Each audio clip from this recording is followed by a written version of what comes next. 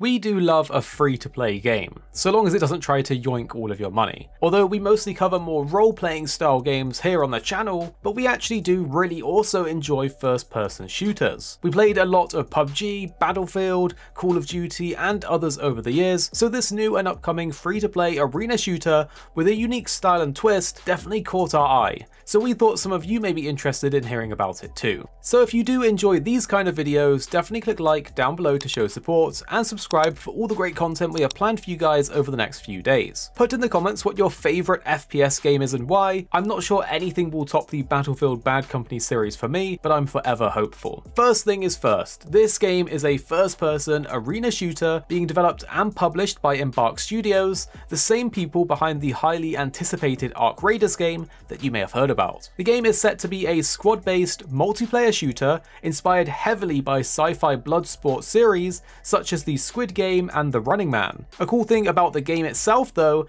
is that there's also going to be a really heavy focus on destruction, and pretty much everything in the game's map will be able to be destroyed. On top of this, it's not just about shooting and the guns at your disposal. As a player, you'll also have access to other weapons including melee with things like katanas. You'll also be able to use highly destructive weapons like rocket launchers and other crazy things like foam guns to repair walls or build to higher ground. There isn't much out there in the official trailers, so do forgive us if there's some looping footage within this video. The creative director Gustav Tillaby said that we want to build a game that provides players with the tools to meaningfully interact, change, and use their world. So this is a shooter, it's a game where aiming and shooting is important, but it's also a game where the player can use the environment and adapt to changes in the environment.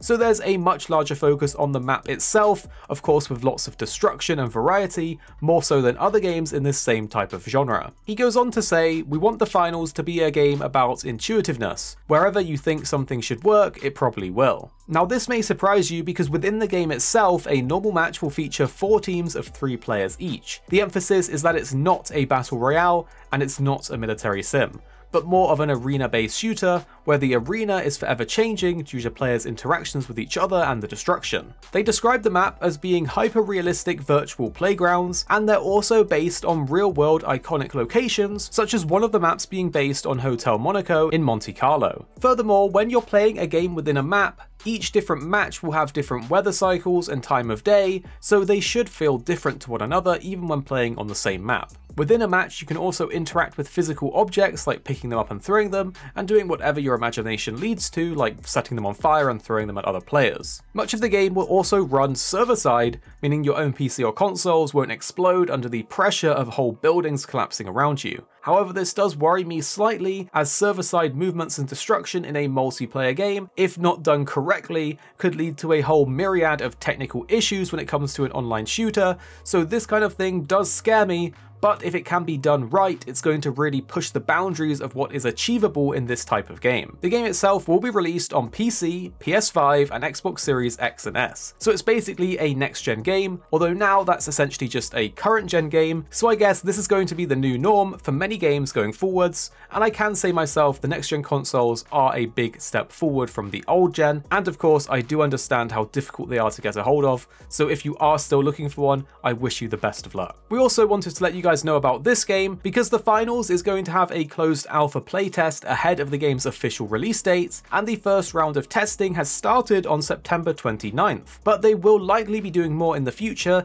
so if you want to try your luck and get to play it early, go over to the Steam page for the game and simply request access there. Of course, there's no guarantee that requesting access will get you picked, but you have to be in it to win it, so to speak. So we hope this one was interesting for you guys, as it's something a little different than what we normally do on the channel, but we do have our eyes on this game to try it out, so once we can play it ourselves and learn more, we'll let you guys know what's up. And if you do want to see more, definitely tell us in the comments down below, or if there's any other games you would like to see on the channel, tell us down in the comments. And as said at the start of the video guys, we don't usually go in depth on these kind of FPS games, but we do genuinely love the genre itself, and this one, from all of the information already explained, does seem to be somewhat unique and different to others within the genre, so we are genuinely excited to give it a try and see what's up in the game itself. Of course, with the developers also working on Arc Raiders, we're very excited to try that game out out too. So these two are certainly on our radar, and we wanted to let you guys know about it so you are on the same page as us. And do click like to show support if you did enjoy this video, because it does help us out. And you can always subscribe to be part of the notification squad, which also really helps us out, so shout out to the notification squad. There's two videos on the screen now that just might be for you. If you did find this video interesting, helpful,